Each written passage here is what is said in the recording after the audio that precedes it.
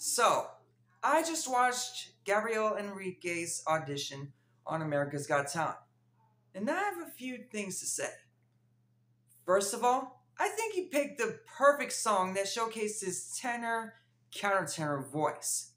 He seemed nervous, but that didn't translate in his performance, especially when it hit those whistle notes, which were definitely giving Mariah Carey vibes.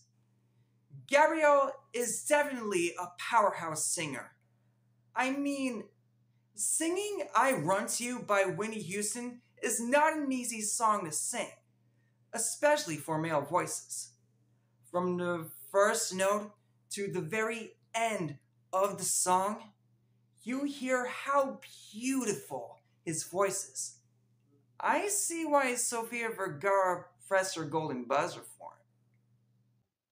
I'm so glad he came on AGT because, as someone who loves music, it's great to see singers from across the globe be exposed to a wider audience.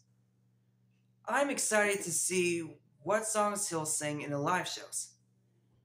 I think he should perform Praying by Kesha because not only am I interested to see where he would take this song, but to also showcase his lower register. This will be a really interesting season. For more music reviews, please like, share, comment, and subscribe.